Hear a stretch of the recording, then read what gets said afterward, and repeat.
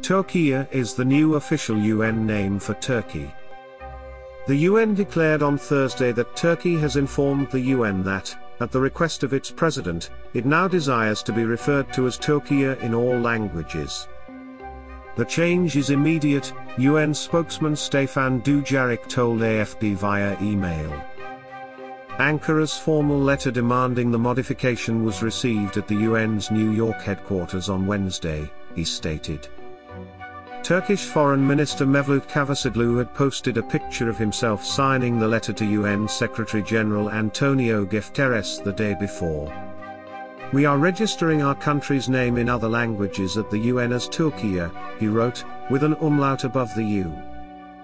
He went on to say that the shift will put a stop to the process of raising the brand value of our nation, a project initiated by Turkish President Recep Tayyip Erdogan, who has been in power for over 2 decades.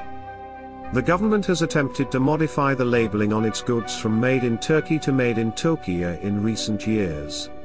The upgrade would help separate the country from the bird of the same name in English, as well as make the UN's nomenclature resemble how the country is spelt in Turkish.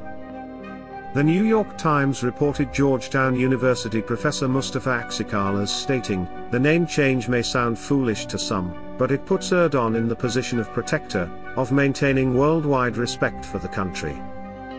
The move comes ahead of next year's presidential election as well as the centennial of the country's creation after the collapse of the Ottoman Empire, according to the Daily.